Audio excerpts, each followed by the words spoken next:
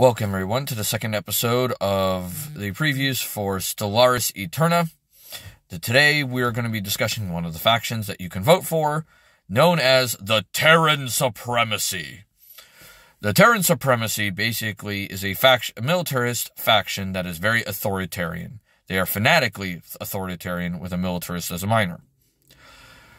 In the process of them developing, what happened was World War III occurred. Atomic bombs were dropped, and humanity had to basically hide in bunkers and safe areas. Once they emerged from these bunkers and safe areas, they found a new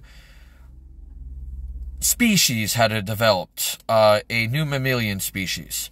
In the process of the infighting between the various Terran factions, they decided to enslave this species as they were less developed than their own.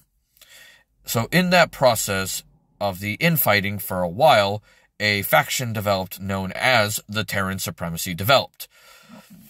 With that being said, with now a slave base as one of their power sources, as well as redeveloping their own technologies, rebuilding the world, they discovered hyperlane string theory, which essentially allowed them to develop hyperspace technology.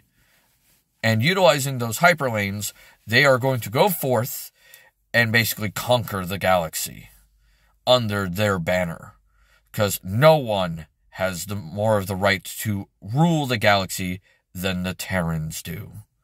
So if this is a faction you're interested in, please use my Linktree link to get to the voting form so you can vote for the Terran Supremacy. The voice I plan on using is a very militarist, very straightforward voice with a slight tone down.